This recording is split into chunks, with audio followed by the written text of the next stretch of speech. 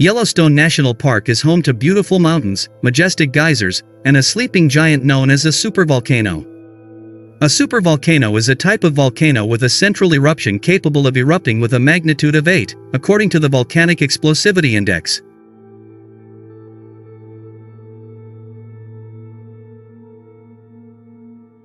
While Yellowstone is not the only supervolcano, there are others located in New Zealand, Indonesia, and elsewhere. It has received significant attention because of its size and location. What would happen if Yellowstone erupted? Check out expert predictions about the possibility of an eruption, not only in the area around Yellowstone, but also around the world.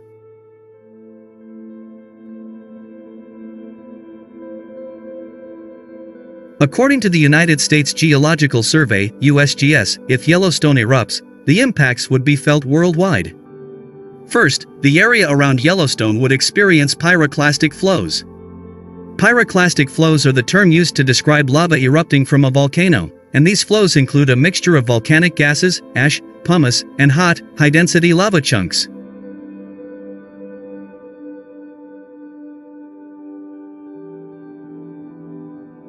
This flow is moving rapidly and will soon descend the volcano's slopes. It could consist of two parts, a lower, hot lava flow that will move along the ground surface, and then an ash cloud that will rise above the lava surface.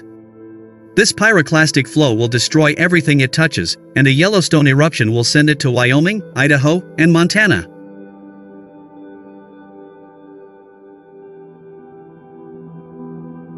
Regions far from Yellowstone will be spared this flow, but will be affected by ashfall, which will fall heavily on the states closest to the epicenter. The ash will be extremely dangerous to anyone who inhales it and can instantly kill those in the worst affected areas.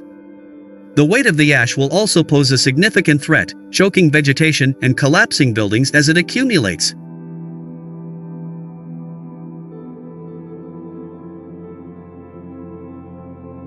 The BBC reports that ash will reach Europe within 3 to 4 days of the eruption, likely only as dust particles. After that, it will only take about 2 to 3 weeks for cooler temperatures to sweep across the globe, thanks to sulfur gases released into the upper atmosphere by the eruption. Scientists speculate that global temperatures will drop by as much as 10 degrees, with the northern hemisphere experiencing a drop of 12 degrees.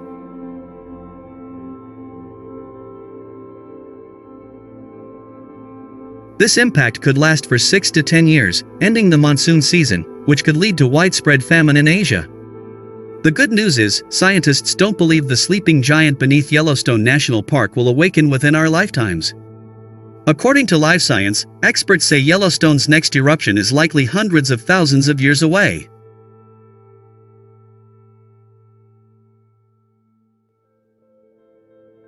And even then, the eruption may not be as severe, according to research published in the journal Nature, as experts have discovered that the magma lurking within Yellowstone is actually divided among 4 distinct chambers. Furthermore, some magma reservoirs may have cooled and solidified, reducing the likelihood of an eruption. While this discovery will likely change the world's landscape, it's unlikely to happen anytime soon.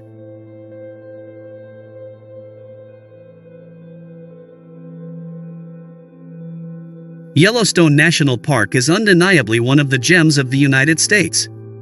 With its stunning scenery and abundant wildlife, there's so much to see and do when you visit this vast national park.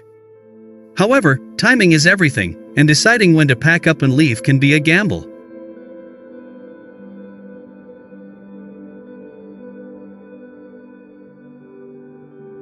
Keep reading to learn more about the best time to visit Yellowstone Park, including the best time to start your trip. It turns out, the best time to visit Yellowstone largely depends on what you want to see most. According to the Yellowstone Safari Company blog, June through September is Yellowstone's peak visitor period.